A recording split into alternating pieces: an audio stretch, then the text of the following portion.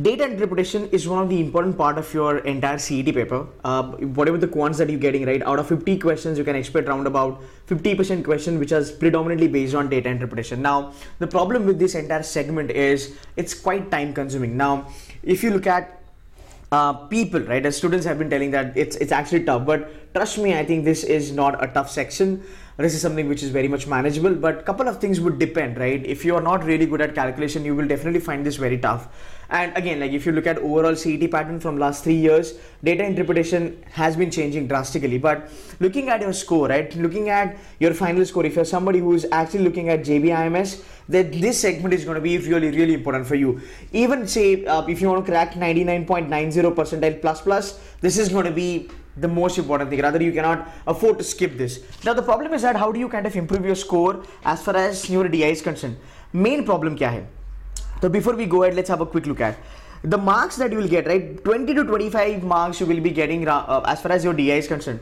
2018 का अगर हम CET का पेपर देखेंगे तो टोटल नंबर ऑफ क्वेश्चंस जो थे दे वर अराउंड 22 क्वेश्चंस यहाँ पे थे आपके DI सेगमेंट में. अब ये नॉर्मल टॉपिक्स आपके जो DI में आते हैं, like you have bar graph, line graph, pie chart, केसलेट्स. इसके अलावा क्या आने लगा है CET में? So something which is not been asked, अभी तक जो पूछा नहीं गया है वो बेसिकली है एक radar graph, right? Radar graph के बारे में मैं बहुत जल्दी वीडियो बनाऊंगा. I will let you guys know how to solve radar graph because solving is not a problem as far as radar graph is concern, but understanding that entire graph is a major problem. So that is something I'll take care of. Now what is happening is you are been getting mixed data interpretation. So typically अगर आप देखोगे 2018 के paper में आपका एक जो set था वो था बार ग्राफ पे, जो दूसरा था वो था लाइन ग्राफ पे. दे वर सिंगल इंडिविजुअल थे, कुछ क्लब नहीं था. बट एक जो आपका क्या DI था वो बेसिकली था पाई चार्ट्स. पाई चार्ट्स आजकल जो आता है, पाई चार्ट्स में एक नया फंडा इन लोगों ने डाला है. पाई चार्ट्स में they are asking you ratios. So there was a question last year wherein they gave you the pie chart and they had say A, B, C, D, E, F वाला companies were there. Car manufacture companies था. I still remember total car जो car in लोगों ने cell करा था ABCDF वालों ने, वो कुछ राउंड अबाउट 1,70,000 कार्स इन्होंने सोल्ड किया था. यहाँ पे आपको परसेंटेज था कि भाई डी ने मान लो 13% करा, ई ने मान लो आपको राउंड अबाउट 15% किया, एंड देन नीचे इन लोगों ने दिया था रेशियोज, राइट? सो पाई चार्ट्स में ये चीजें बहुत होती है that pie chart will come up with percentage along with the ratios. So will get company name out here and will get the ratio. So this might be, ये था diesel and petrol का ratio, से 8:5 something like that, right? सो ये ऐसे उन्होंने कुछ ratios बनाए थे. Now this is where your entire calculation gets cumbersome, और this is where you find difficulty that you are not able to knock off this things फटाफट से. अगर हम क्विक कंपैरिजन करें, if we compare puzzles, okay, and if we compare data interpretation, then I will always go with data interpretation because अगर मैं puzzles की बात करूं, पजल्स में प्रॉब्लम क्या होती है? पजल्स की बेसिक प्रॉब्लम ये है कि अगर वो क्लिक हुआ टाइम पे तो ठीक है, अदरवाइज ढूंढते रह जाओगे, राइट? नाउ अगर आपने इस पैटर्न को देखा, अभी का जो पैटर्न है पजल का, ये पहले वाला था कि भाई मतलब मान लो एक चीज तुम्हें मिल गई, so you found the clue, पूरा का पूरा पजल तुम्हारा सॉल्व होगा. अभी ऐसा नहीं होता बिकॉज पजल्स में अभी आना चालू हुआ है पॉसिबिलिटीज, और बहुत ज्यादा पॉसिबिलिटीज आती है, बहुत ज्यादा दिमाग लगाना पड़ता है यहाँ पे, and that's the reason people find it little tough. Now अगर मैं रियल सेंस में बात करूं, data interpretation, I think it's डम. व्हाई इट्स डम? Don't mind it, but trust me, these are all calculations, right? ये आपका जैट का कैट वाला टाइप का DI नहीं आने वाला है, जहां पे आपको literally have to look into the possibilities, have to understand, have to infer something, then based on that you build up your logic and get the numbers and solve. No, it is not going to be that much hard work. I think DI is really scoring. You can maintain 100% accuracy. You can score आराम से 20 marks on 22 marks. And this is where a lot of people will not be going to attempt this segment. If you are smart, you should be attempting this. Now, बात अगर हम करें कि how do you improve your score? See, round about 4, अगर मान लो caselet अगर आपको आ गया, राइट? केसलेट्स के लिए मैं बाद में बात करूंगा. I am also gonna make केसलेट्स. अभी एक फंडा है इनका, what they do is they have a table graph.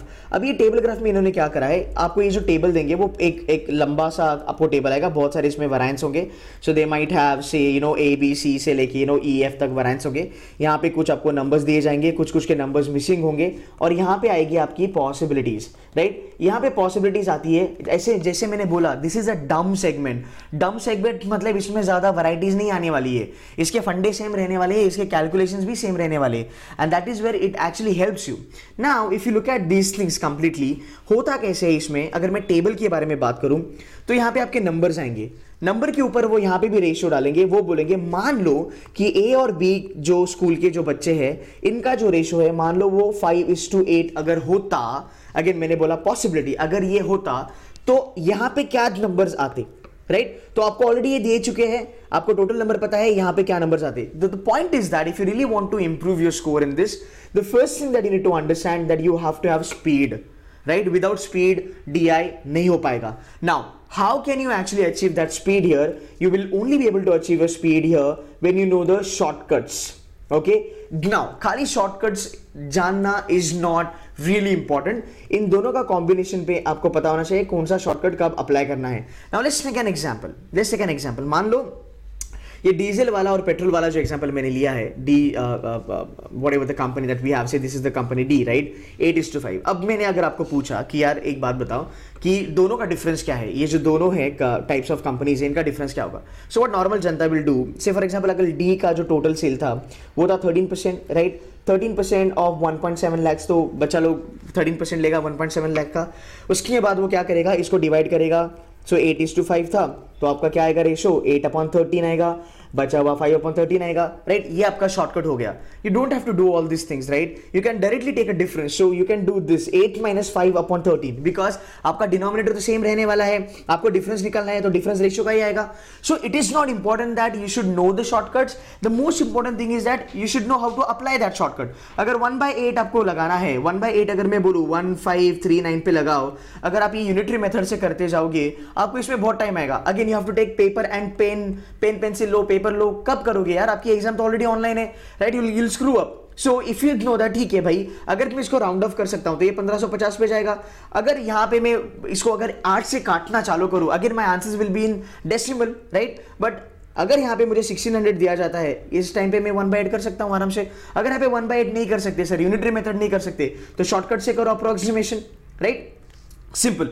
तो अगर आप देखोगे आपका जो सीईटी का पूरा पैटर्न है, now that is getting more into calculation, you can not get away from your calculations, yeah, you have to do the calculation, understand this.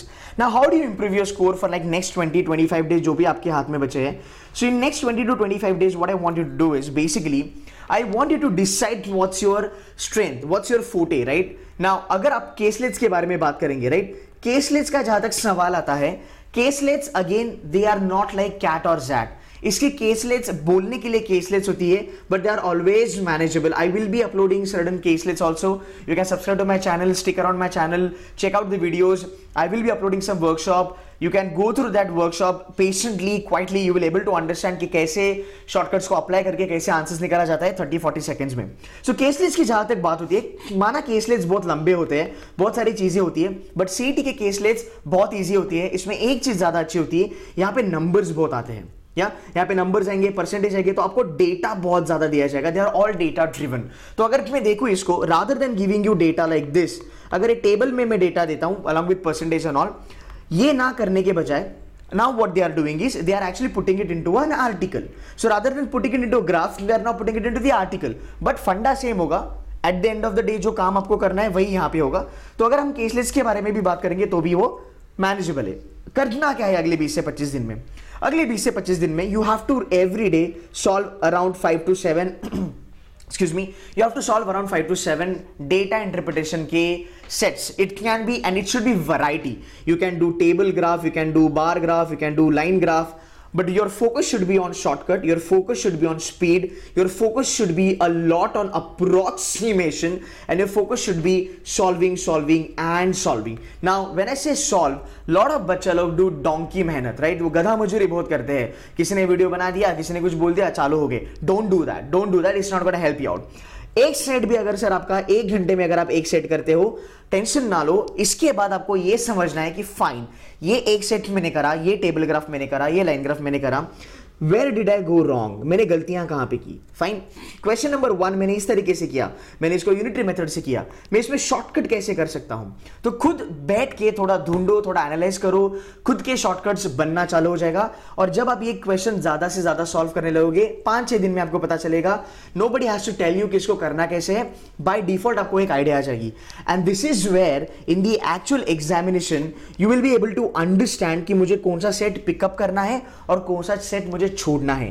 That is again an important thing. But जहां तक हम बात करेंगे CET के जो questions आते हैं, most of the questions आएंगे रेशियोज में, मोस्ट ऑफ द क्वेश्चंस आएंगे fill in the blank, data find out करो कैसे करना है. So now onwards every day target yourself कि यार मुझे 5 से 7 सेट्स करने हैं, वैरायटी वाले सेट्स करने हैं. और जो टिपिकल क्वेश्चन आते हैं कि यार रेशियो का डिफरेंस क्या होगा, राइट, रेशियो दिया है, अमाउंट निकालनी है, कैसे करोगे. अगर मान लो किसी का रेशियो जो है वो 7:5 है, तो क्या करेंगे यहाँ पे, 7 5 12, 12 इधर आ गया, ऊपर 7 आ गया, right. So 7 is what percent of 12, right. आप 1.2 करके इसको इनटू कर सकते हो, राइट, आपको परसेंटेज मिलेगा. सिंपल सी बात है, यहाँ पे 12 दिया है, ऊपर 7 दिया है न्यूमरेटर में. डेफिनेटली डिनोमिनेटर बड़ा है, न्यूमरेटर छोटा है, आंसर आपका 100% के नीचे ही आने वाला है, राइट. 12 का 50% इज राउंड अबाउट 6, बचा ऊपर एक का कंपैरिजन करो 1/2 से, 10% के नीचे आने वाला है. Your answer should be round about 58%. Again I am working this out with the all the approximations. So you can do this way. This is what you need to practice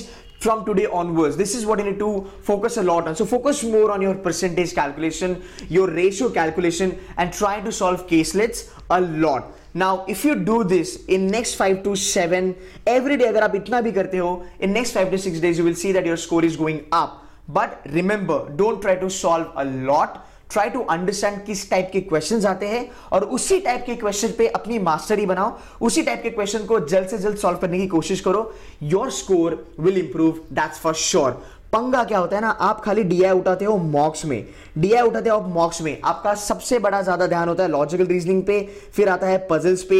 DI is something which is unattempted a lot of time, right. तो मॉक्स में खाली DI करके नहीं चलेगा sir, आपको हर रोज DI करना है और आपको question by question knock off करना है. If you have any problem in the shortcuts, put the comment on this video. my details are there in the description of this video. You can get in touch with me. I will try my level best to help you out. But DI हर रोज 5 से 7 आपको करना ही है और focus करना है types of questions पे to improve your score now onwards. या guys, thank you so much for your time.